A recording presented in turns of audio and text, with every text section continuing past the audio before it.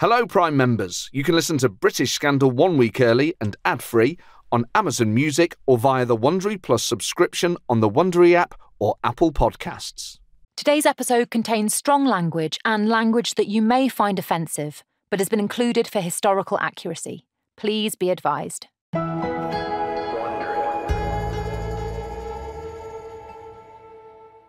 Welcome, Matt. Please take a seat. Oh, hi, Alice. I like what you've done with all the candles and the crystal ball. Yeah, I'm glad. OK, if you just get comfortable and then place your hand in mine, palm up. Are you going to read my fortune?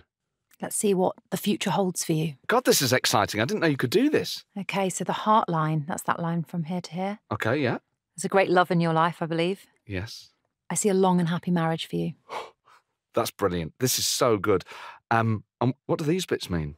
I think that's eczema. It could be psoriasis. Ah, yes, no, that's eczema. I see moisturiser in your future. And what about that line there? OK, this line is the fate line. And I see success upon success. This podcast will go from strength to strength. This is amazing. And that is your lifeline. And what does that mean? I've never seen a stronger one. I think you'll live to be a very old, crinkly man. Well, this is incredible. You've made me feel so good about my life and my future. Thank you. Cash or credit? 29th of April, 1895, Soho, London. 17-year-old Alfred Taylor glances over his shoulder. A street lamp casts an incandescent glow across the wet road. Alfred tightens his jacket against the wind. He's sure he's being followed. He ducks under an awning and crosses Soho Square. He can lose his pursuer in the Oxford Street crowds. But then he spots a drunken man tumble out of an inn across the street. Decides instead to enter, find a back table and wait it out. A drink will calm his nerves. A rush of warm air hits him as he enters. He rounds the narrow bar and finds a spot near the fire. He sits with his back against the wall. Alfred is about to go to the bar when a man walks over to his table, pulls up a chair. He's well dressed, smart, but he also has a nervous energy. Is it the same man that was following him? Alfred readies himself to run when the man leans in. Can I buy you a drink? Alfred relaxes slightly. The man's merely picking him up. Yeah, but not in a very pleasant way. Why did he chase him first? Well, we don't know it's that man. Good point. Okay. He's just buying him a drink, which I would say is a standard way to pick somebody up. Alfred leans forward, picking up the stranger's cigarette case. He lets his fingers brush the man's hand. The man smiles. Then suggests they find somewhere more discreet. A few minutes later, they're in one of the inn's upstairs rooms. The man shuts the door behind them. Alfred steps forward, raises his hand to loosen the man's tie. But as he does, he sees him flinch. Then a look of disgust flashes across his face. He's miscalculated. The man grabs his forearm, pushes him roughly into the wall. "Don't debase yourself. You lot disgust me." Alfred hears the tremble in his voice as he asks, "What do you want?" But the man ignores him. "Who do you work for?" Alfred doesn't work for anyone. He's scared. "No one. Myself. I... He searches his mind for a name he can give the man. A name that won't put himself at risk. But he's taking too long. He's about to speak when he feels the full force of the man's hand on his cheek. His vision blurs as he collapses onto the floor. He whimpers. Please just tell me what it is you want." He feels the man's eyes on him. Then he hears, "Tell me everything you know about a man called Oscar Wilde."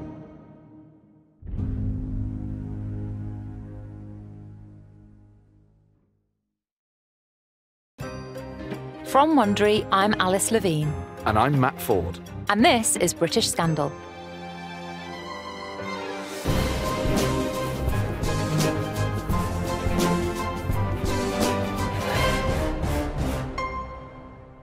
So, Matt, would you say that you have a good relationship with your in-laws? Oh, yes, definitely.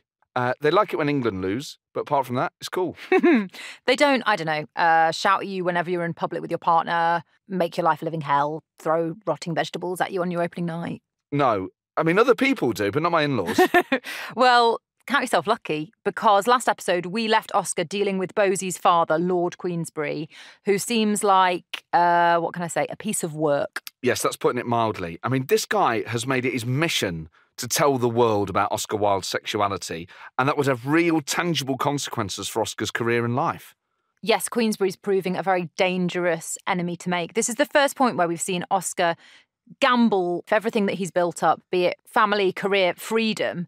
Up until Bosie, he's been pretty discreet, and that was obviously out of necessity because being gay was illegal. But as we saw in the last episode, Oscar just throws all caution to the wind with Bosie. There's something about Bosie that brings out a recklessness in Oscar that you can't help feel is going to come back and bite him. Matt, it's almost like these stories follow such a fail-safe narrative structure that you can predict what's next. This is episode 2, The Peer and the Poet. Many involved in crypto saw Sam Bankman-Fried as a breath of fresh air from the usual Wall Street buffs. But in just 1 month, his crypto exchange would collapse. From Bloomberg and Wondery comes Spellcaster, a new 6-part docuseries about the wild rise and fall of FTX and its founder Sam Bankman-Fried. Listen to Spellcaster on Amazon Music or wherever you get your podcasts. 16th of February, 1895. Tite Street, Chelsea, London. Oscar Wilde steps down from his horse-drawn carriage. He straightens his dark blue velvet-trimmed overcoat, nervously adjusts the white flower in his buttonhole. Oscar is at the height of his powers. He has 3 sold-out plays in the West End, but since his latest premiere, he's neglected his children. He spends almost all of his time working, or with Bosie. Today he intends to make amends. He gathers up the gifts on the carriage seat. It's amazing these cliches just exist throughout history, isn't it? I'll just buy him a present, take him bowling. Exactly. Was there Burger King in 1895?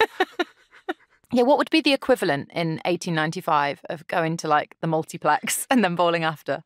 An afternoon of hoop and stick and pheasant shooting? Walk around the Serpentine and then just eat gruel. But as he enters the house, it's not the laughter of his children that greets him. Instead, it's the hushed voice of his butler. Sir, Lord Queensberry is waiting for you in the library. Lovely butler voice. That's clearly where I'm supposed to be the whole time. I think a lifetime of service awaits you. If only I had the manners to match. Oscar feels his body stiffen.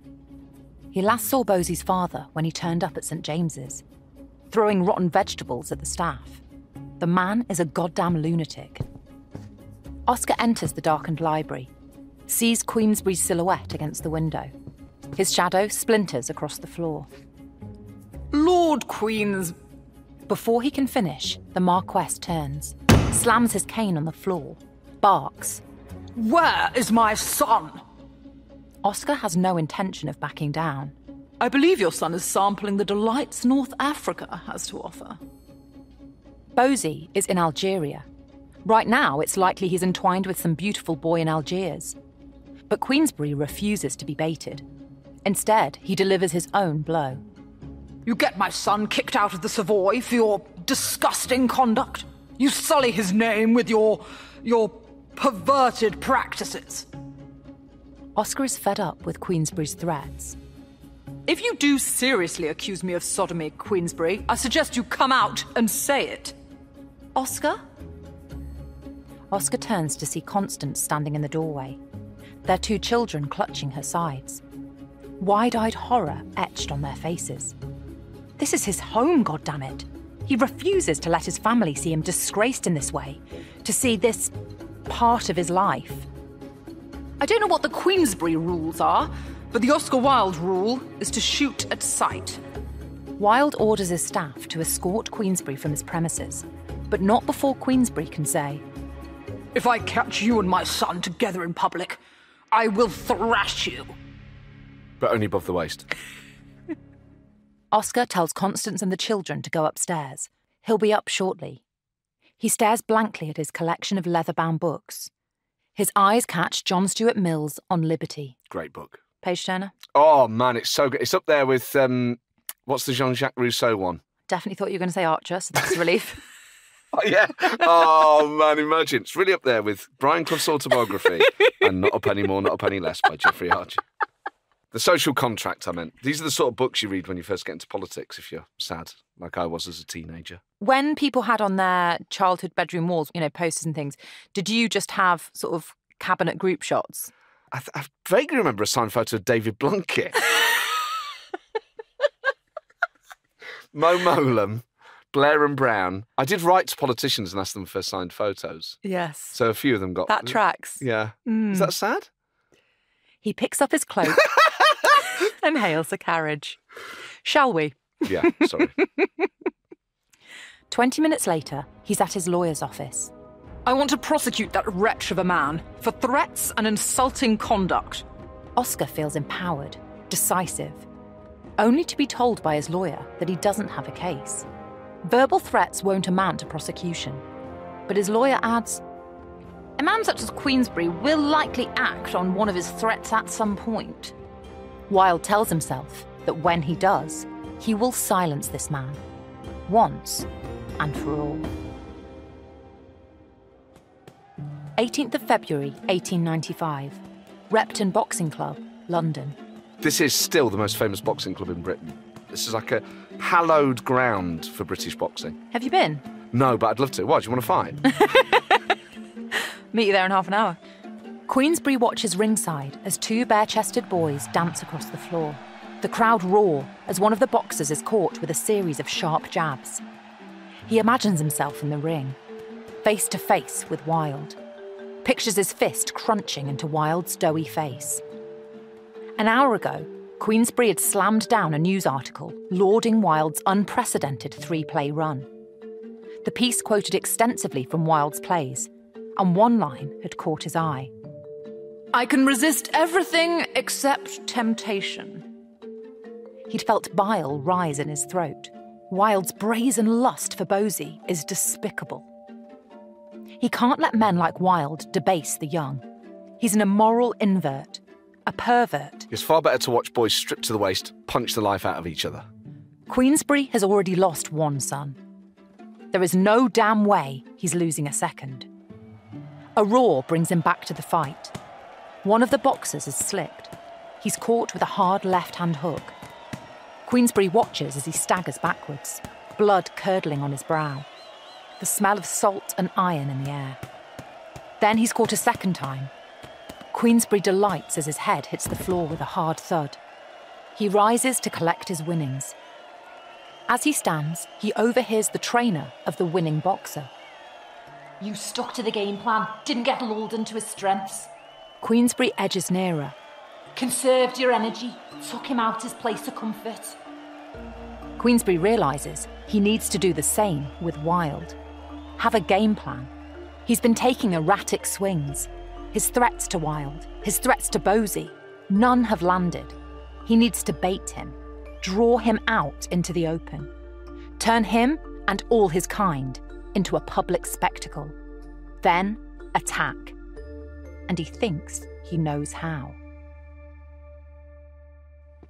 Later that evening, he heads to the Albemarle Club. It's one of Wilde's haunts. He enters the lobby, takes a card from his pocket and scrawls, For Oscar Wilde, posing as a sodomite. He hands it to the porter. I want you to give this to Mr. Wilde, personally.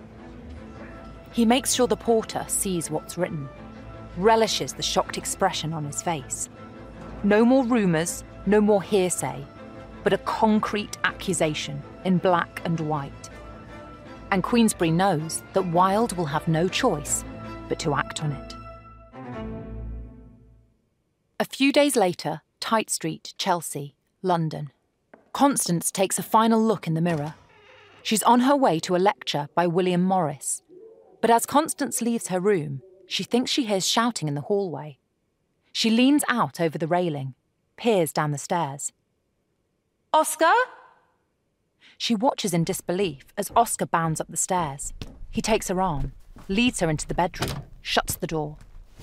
Oscar, what's wrong? She sits on the edge of the bed, watches him pace around the room. I need your help. He starts to speak again, but then checks himself. She's never seen him like this before. He takes a breath. Queensberry, he's publicly accused me of being a sodomite. And I'm going to sue Queensberry for slander. Defend my honour. In court. OK, this is a big move because he's effectively saying he's prepared to lie under oath. Constance feels her stomach lurch. She glances at his black velvet jacket, his salmon-coloured scarf. She's about to speak when Oscar jumps in. It's all utter nonsense, of course. Queensberry can't stand the friendship I have with Bosie. Constance hears herself mutter. That makes two of us. Oscar takes her hand, positions himself next to her on the bed. Constance, I can't see any other option. To save our reputation. I'm being hunted like one of his hideous foxes. I need you by my side. Constance feels the weight of what he's asking. The corners of the room start to dissolve in front of her. Then her eyes fix on a small wooden rocking horse in the corner, a tiny pair of socks by its side. Her vision and clarity snap back into focus. No, I can't let you do this, Oscar. I can't, and I won't. She sees a look of concern flash across Oscar's face. Constance, this man is ruining our life. But Constance has no intention of backing down. Oscar, I can ignore the rumours. I can ignore the looks. I can even ignore the gossipers in my own God-forsaken circle. But don't ask this of me. She feels tears well in her eyes. I won't put myself or my family through this. It will be cruel, Oscar. How will I live with this hanging over my head? I won't do it. She looks directly at him. You have to find another way. She stands, walks silently to the door, then turns. I love you, Oscar, but you must promise me that you will drop this at once. She walks down the stairs, out of the front door and into the crisp afternoon air. She won't let Oscar, or anyone, ruin her family. Later that day, Kettner's restaurant, Soho, London. Oscar races along Dean Street and into Kettner's. He's meeting Bosie for lunch, and for once, he isn't looking forward to it. When he told Bosie his plans to prosecute, Bosie had been ecstatic. But now Oscar needs to tell him he's changed his mind. At the door, the maitre d' greets Oscar with a look of concern on his face. Monsieur, I'm afraid Lord Queensberry has threatened the restaurant staff. Would you and Lord Alfred mind dining in one of our private back rooms? Wilde bristles at the mention of Queensberry. The insolence of the man. He's about to protest, then checks himself. At least in private, Bosie can't make a scene. At the table, Wilde orders a bottle of champagne. He hopes it will soften the blow when he breaks the news to Bosie. A few moments later, Bosie charges into the room. He looks ravishing in a pale blue suit and silk yellow tie. Is this our private war room? Oscar stands as Bosie hugs him. He feels Bosie's light touch on his cheek. I've missed you, Oscar. Then Bosie sits, grabbing one of the champagne flutes and raising it in a toast. To finally locking up the monster. Oscar hesitates, then looks Bosie in the eye. I've decided to not prosecute your father. To not locking up the monster. Can you imagine that being disappointing from your lover? You're not going to prosecute my dad? What kind of man are you? Oscar expects him to explode, so is unnerved when Bosie eyes him suspiciously instead. Who have you been talking to? Oscar hesitates. I promised Constance that... Bosie spits his reply. Constance? What about me? Do you know what my father has done to me? What he calls me? With shaking hands, Bosie pulls a crumpled letter from the inside of his jacket and starts reading. You miserable, misguided, insignificant, ridiculous, wretched creature. I will knock the conceit and shit out of you. Bosie pauses, looking at Oscar. My father will never stop, Oscar. He wants to destroy me.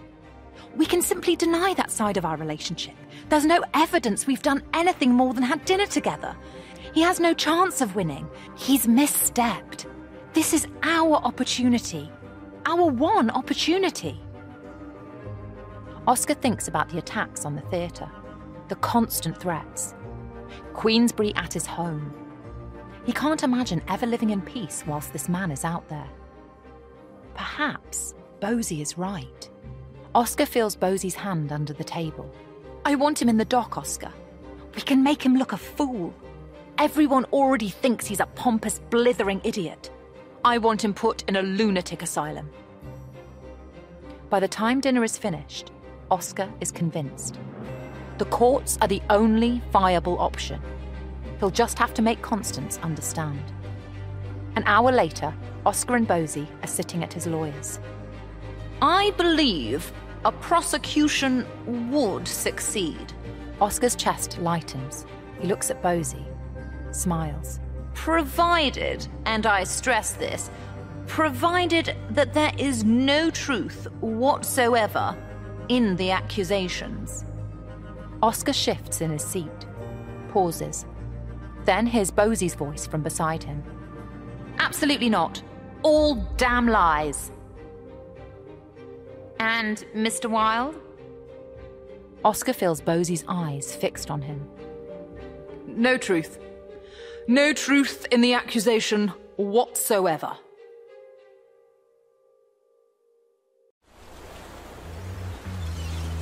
Ah, the Bahamas. What if you could hang out with celebrities, live in a penthouse above the crystal clear ocean with all your best friends, and have it be 100% paid for? FTX founder Sam Bankman-Fried made that dream a reality, but U.S. prosecutors say he was hiding a dark secret. Barely 30, the young crypto billionaire became a powerful financial figure. But in just 1 month, his exchange would collapse, and SBF would find himself in handcuffs. It's one of the most dramatic falls from grace and represents one of the most spectacular failures of corporate control in American history. Hear exclusive tape of Sam and his former girlfriend and business partner, Caroline Ellison, who later admitted something had gone very wrong inside their operation. From Bloomberg and Wondery comes Spellcaster, a new 6-part docuseries about the meteoric rise and fall of FTX and its founder, Sam Bankman-Fried. Follow Spellcaster wherever you get your podcasts. Hey, Prime members, you can listen to episodes ad-free on Amazon Music. Download the Amazon Music app today.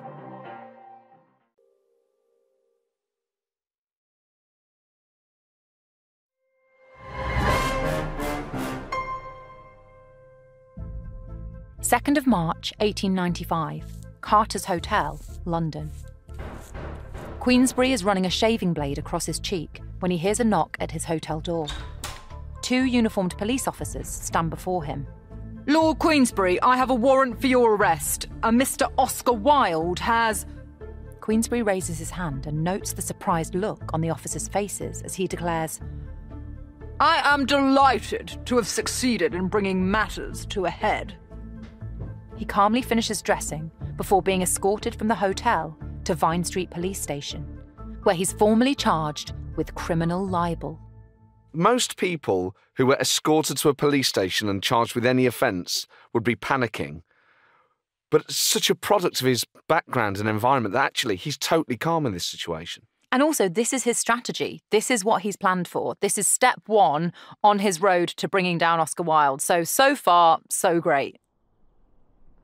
The following morning, he sits opposite Edward Carson. Queensberry intends to instruct him as his defence attorney. So he's horrified to hear, Lord Queensberry, I'm afraid it will be exceedingly difficult to prove Mr. Wilde's sodomitic character, as you say, through his published writings alone. I would suggest the best course of action is to plead guilty. Put an end to these charges and... But Queensberry interrupts in disbelief. The whole town is reeking of this grotesque scandal. If I were to shoot this hideous monster in the street, I should be perfectly justified. He sees Carson shift in his seat, decides to temper his language. This man has almost ruined my son. It is the most awful trouble that could come upon a father. Wicked. Carson leans forward. Lord Queensberry, I'm no fan of Oscar Wilde, but even if we were to proceed, the case is simply too weak. Queensberry listens as Carson tells him his defence can't rest on rumour and hearsay, nor Wilde's literary works alone. He must prove that Wilde is a sodomite, and that this is in the public interest. Queensberry nods furiously. I'll get evidence. Bosie can't be the only young man this invert has corrupted. Queensberry storms back to his hotel, determined. He's underestimated the strength of the case against him, but he has Wilde in his sights. He needs to find the evidence, fast. And he thinks he knows just the man to call. 25th of March, Café Royal, London. Oscar leans his head back, lets out a hearty laugh. His publisher, Frank Harris, and George Bernard Shaw sit opposite him. His friendship circle is insane. It's like a who's who of Victorian showbiz. It's hard to think of it now, but he had a level of fame and notoriety as a literary person that hadn't really happened before. Every night out he has is like that Ellen DeGeneres selfie she took at the Golden Globes. It feels good to be surrounded by friends. Since instructing his lawyer, Oscar has felt uneasy. Although much of the press has been sympathetic, the level of interest has caught him off guard. So today, he's here to ask Frank for his public support. Frank, dear, I need you to help me convince the illiterates that Dorian Gray is a work of genius. Oscar looks at him now, expectantly. Instead, he sees him catch George's eye. Oscar hates having to ask his friends for help. He takes a piece of lemon and squeezes it into his spritzer. Hopes it will settle his stomach. Oscar, I will do everything in my power, but I have to say, I'm worried. George immediately steps in. Oscar, this must stop. Why get involved? Let Queensberry and Bosie pursue this feud amongst themselves. Oscar feels himself withdraw. He can't handle this right now. Then he sits up alert. There's a kerfuffle at the entrance. Is it Queensberry? Frank and George turn to follow his gaze. Instead, he watches Bosie saunter over. Oscar's heartbeat lowers. He's become a nervous wreck. What have I missed, gentlemen? Before Oscar can reply, Frank cuts in. Bosie, we're just telling Oscar that he must stop this libel nonsense. Bosie casts a look of defiance at the two men sitting opposite. You can't possibly understand what Oscar and I have endured these last few months. My father is a monster. He must be stopped. Don't be such cowards. I won't hear any more about it. Oscar watches as Bosie ignores Frank and George's gaping expressions, instead pulling up a seat and beckoning to the waiter to bring some champagne. George tries changing tack. Bosie, I couldn't agree more. He must be stopped, just not through the courts. There's a very real chance that your father will be seen as a man trying to protect his son. Protect me? I don't like what you imply. Oh, don't be a fool. You can't honestly tell me there's no truth to the accusations. Juries are fickle. If one starts to doubt... Bosie bangs his fists on the table. You cannot honestly tell me that Oscar and his family should accept the stain that currently hangs over all of them. Oscar bristles at the mention of Constance, his children. He's never felt more conflicted. Bosie, it won't be your father on trial. It'll be Oscar. It's utter madness. I urge you, both of you, go to Paris. If the libel fails, Oscar risks being prosecuted, risks jail. Oscar feels his stomach turn. Perhaps he should go to Paris, go for spring. He loves the city. But Bosie interjects. You call yourself a man of principle? You disgust me, both of you. I won't end up like my brother. Oscar watches as Bosie slams his chair back, then storms out of the cafe. Oscar hears himself apologise, but all he can focus on is the pounding in his ears. He's never felt more confused, more torn. Then a thought strikes him. There is one person he can talk to, one person he trusts, and right now, he's never been more in need of their guidance. 28th of March, 1895, St James's Theatre, London. Private investigator John Littlechild fidgets awkwardly in his frock coat. He's trying to blend in backstage at St James's. A few weeks ago, he was approached by Lord Queensberry to find evidence on Oscar Wilde. It's now only a few days until the start of the trial, and he's still empty-handed. He's hoping that his latest tip-off, a man named Alfred Taylor, will be the lead he so desperately needs. He hadn't planned to be chasing reprobates at this stage in his life after a long career on the force. But he needs the money. He also knows blackmail is a common racket among inverts. There isn't any honour among thieves, and there's always someone willing to talk, with a little encouragement. He just needs a piece of leverage. He lights a cigarette, is about to take a drag when he catches sight of Taylor, his arm draped around a much younger man. But Taylor quickly hails a horse and carriage and disappears down the street. Little Child panics. He can't lose him. He spots a carriage across the road, jumps in and tells the driver to follow. He catches his breath as they speed past the palace and into Westminster. 15 minutes later, Little Child is back on his feet. Sticking to the shadows, he weaves his way amongst the empty streets. He sees Taylor and the boy slip into a flat next to an empty baker's shop. To his surprise, the two men reappear a few moments later. Little Child steps back into a doorway. He wonders whether to follow. Decides instead to check out the flat. Inside, he lights a candle. In the dim light, the flat is eerie. Hundreds of fans line the walls. The window shutters are covered with 2 layers of thick curtains. An odd smell hangs in the air. Women's dresses strewn everywhere. At first, he's reluctant to touch anything. He feels a revulsion, hesitates, then forces himself to start rifling through the cupboards.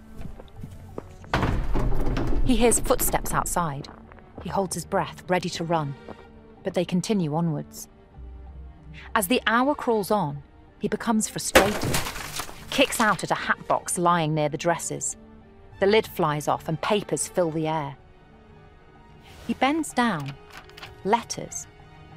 Little Child grabs one, tries to read it in the candlelight. Dearest of all boys, I must see you soon. You are the divine thing I want, the thing of grace and beauty. But I don't know how to do it. Shall I come to Salisbury? He glances down at the letter's signatory. Your own Oscar. I mean, this is there in black and white now. He's been writing these letters to God knows who else as well, and unwittingly, all this time been incriminating himself.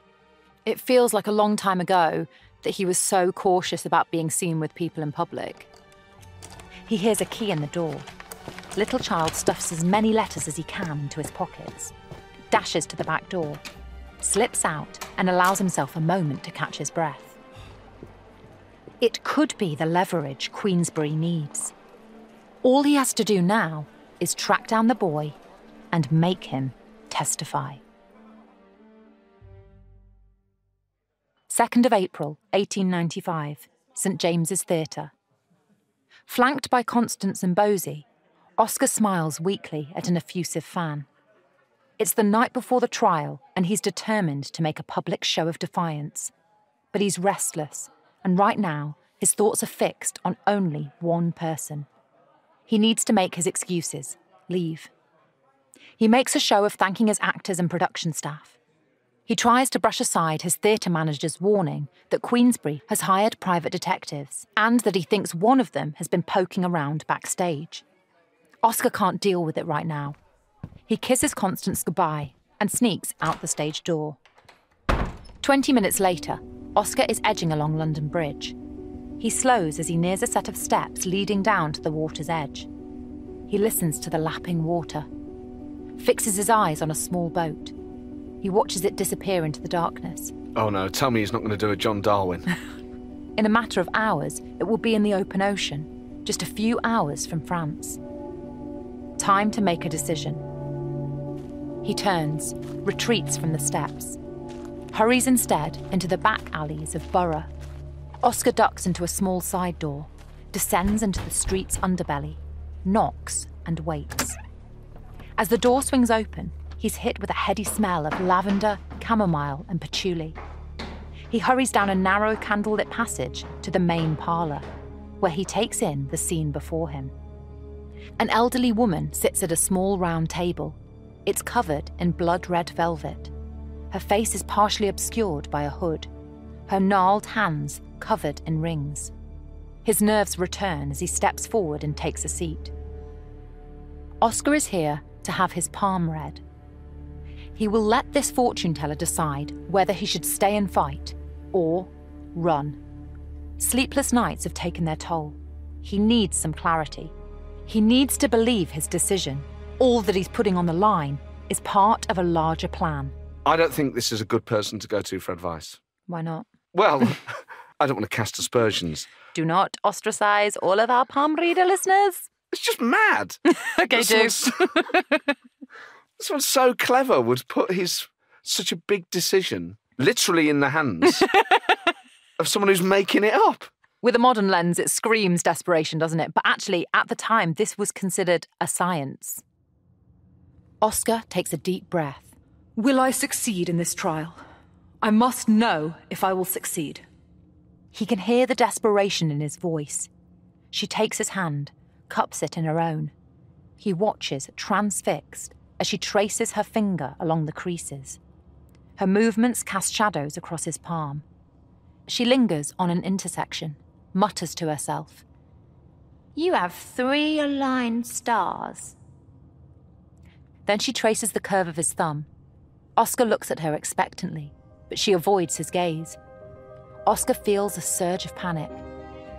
I see a very brilliant life for you. Oscar's hand trembles. His body starts to vibrate. Then I see a wall.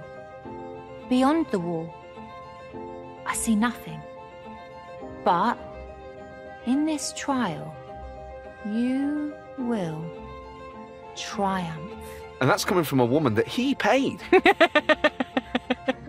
To be honest, we can't have it both ways, can we? We want more women in STEM. And here she is. Oscar feels his heart explode.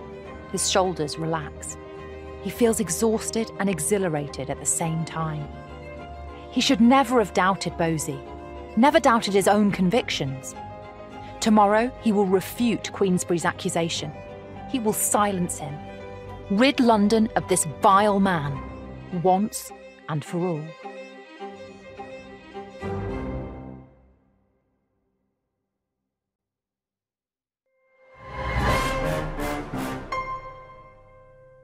Third of April, 1895, the Old Bailey, London. Edward Carson enters the court, taking in the sea of hungry reporters. He's never seen such interest in a case. The entire nation is gripped. He glances at Wilde. He looks relaxed in a black jacket fastened with a diamond and sapphire pin. This is like the Gwyneth Paltrow courtroom fashion show of its day. Carson studied with Wilde at Trinity. He's always thought him a charlatan. Today, he intends to expose him for the fraud he knows him to be. He has no intention of letting Wilde's renown and wit dazzle the court. The court quietens. He feels the familiar burst of adrenaline. This is the reason he loves what he does. Performance time. He rises, first looks at the jury, then at Wilde. In your introduction to Dorian Gray, you state, there is no such thing as a moral or an immoral book. Books are well written or badly written. That expresses your view? My view on art, yes. Then a well-written book putting forward perverted moral views may be a good book. I don't know what you mean by perverted. Well, I would suggest Dorian Gray is open to the interpretation of being such a novel. That could only be the case to incalculably stupid brutes and illiterates. A ripple of laughter cuts through the courtroom. It was not the intended effect, but Carson refuses to be ruffled. Do you mean to say that Dorian Gray describes the natural feeling of one man towards another? I think it's perfectly natural for any artist to admire and love a young man. And have you ever adored a young man madly? I've never given adoration to anybody except myself. The courtroom erupts. He's smashing it. Carson feels his usual steely disposition give way to frustration. Wilde is treating the courtroom like one of his theatres, and the court is lapping it up. Carson tries again, reading one of Wilde's letters to Bosie. Is this an ordinary letter? Certainly not. It's a beautiful letter. With each and every attempt, Carson is met with uproarious laughter. I mean, imagine how frustrating it is to be going up against the greatest wit of all time. And just thinking of being opposite one of the greatest wits of all time. I mean, how do you find it? As lunch draws near, Carson cusses to himself. Queensberry looks like he's about to implode. Carson looks at Wilde now, who smirks. Wilde has made him look like a bloody fool. Carson collects himself. It will be a different story this afternoon. He's sure of that. By day's end, he will have wiped that smug grin from his adversary's face. Later that day, the Old Bailey, London. Oscar waves to the young men packed into the gallery. He hadn't expected the morning session to go quite so well. He smiles. Carson must have hated it. He settles himself into the witness box for the afternoon session. Allows himself a moment to imagine his victorious dinner with Bosie. So he's caught off guard by Carson's opening question. How long have you known Alfred Wood? Oscar is momentarily stunned. Wood is a former lover of his. How does Carson know about him? I met Wood at the Café Royal. He was a friend of Bosie's. Oscar glances at Bosie, who also looks confused. I understand that you gave Wood a sum of money. Oscar can't understand how Carson obtained such information. He determines to keep his answers short, clipped. £2. Bosie asked me to be kind to him. Carson lets this answer hang in the air, then fixes him with a stare. I suggest you had immoral relations with him, and then gave him money. Wilde stammers, feeling panic bubble in his stomach. It's perfectly untrue. But before Oscar can collect himself, Carson has moved on. Were you staying at the Albemarle Hotel on the 26th of February, 1892? Perhaps I would need to check. I mean, at the very least, just do like a standard Oscar Wilde. No, the hotel stayed with me. That's basically how it works, isn't it? That's such a good sort of AI version. ChatGPT does Oscar Wilde. Did you become intimate with a young lad named Alphonse Conway at Worthing? No one of any worth would do anything intimate in Worthing. You're really good at this.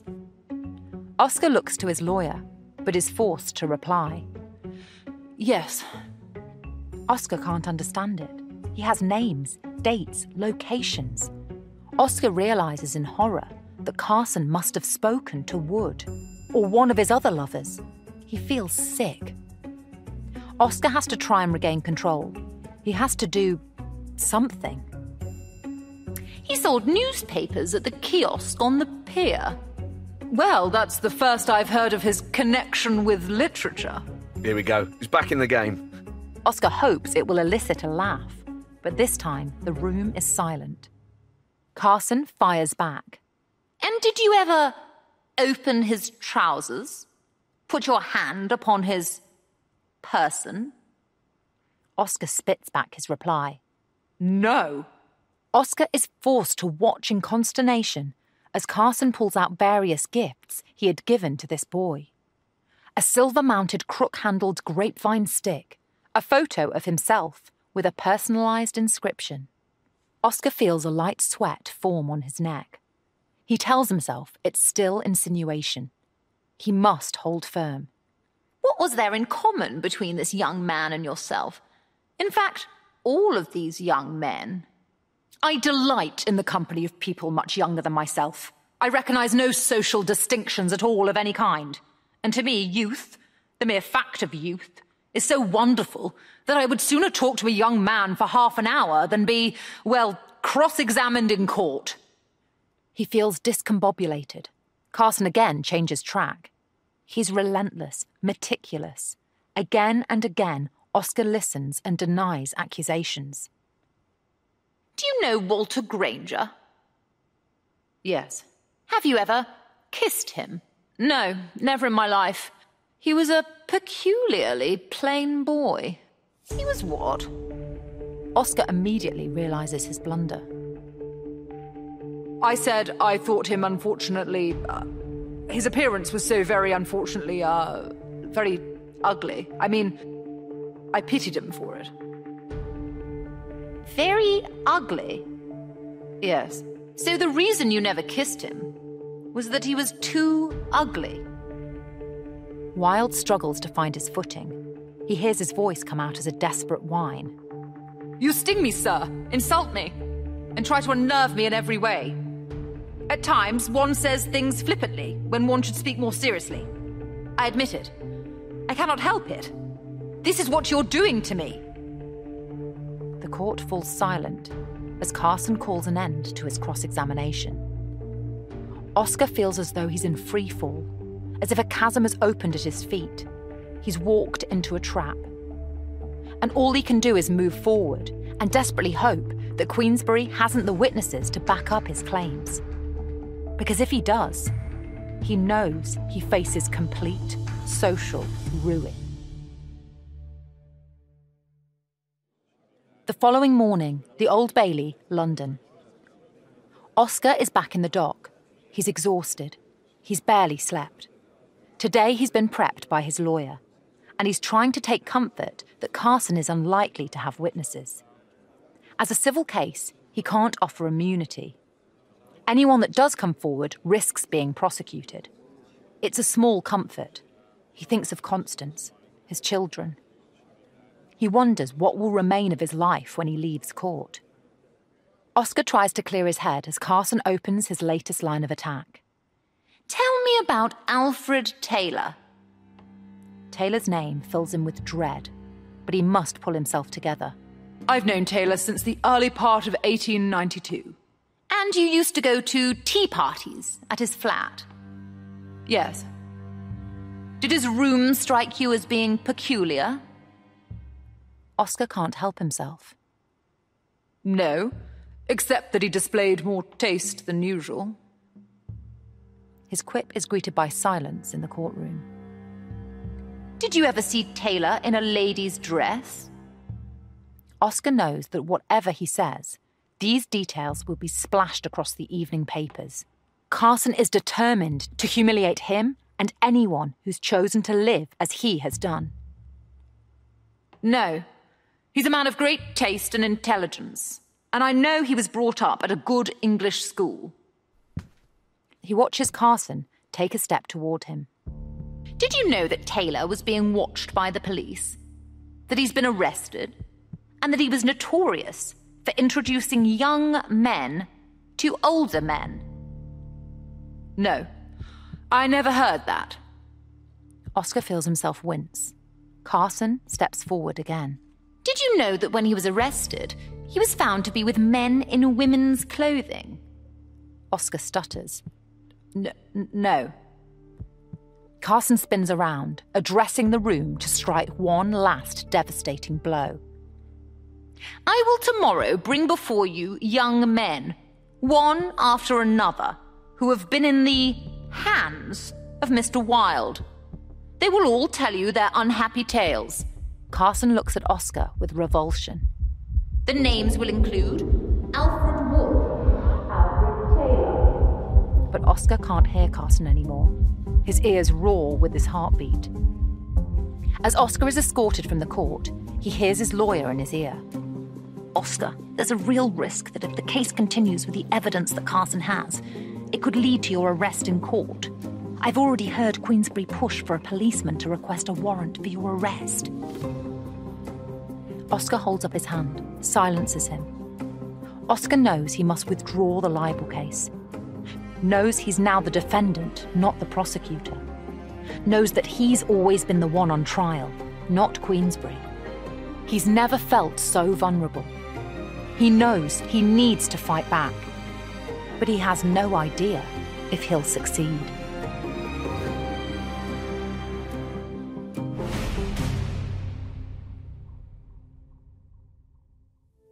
Hello, Prime members. You can listen to British Scandal ad-free on Amazon Music. Download the Amazon Music app today. Or you can listen ad-free with Wondery Plus in Apple Podcasts. Before you go, tell us about yourself by completing a short survey at wondery.com/survey.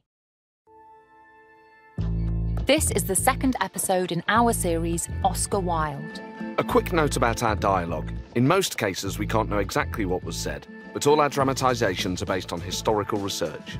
If you'd like to know more about this story, you can read The Secret Life of Oscar Wilde by Neil McKenna, Oscar Wilde by Richard Ellman, Bosie by Douglas Murray, and To the End of the World, Travels with Oscar Wilde by Rupert Everett. I'm Matt Ford. And I'm Alice Levine.